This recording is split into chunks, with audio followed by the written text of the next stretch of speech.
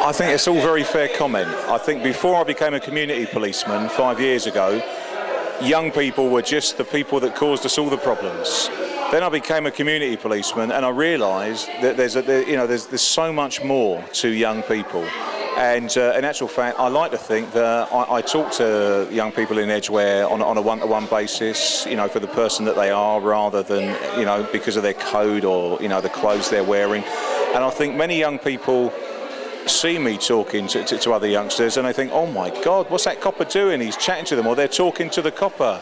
And I think it's young people that don't get it. I think there's a lot of young people with their preconception of police, like, don't talk to the old Bill, you know, because he's one of them. He's not on our side.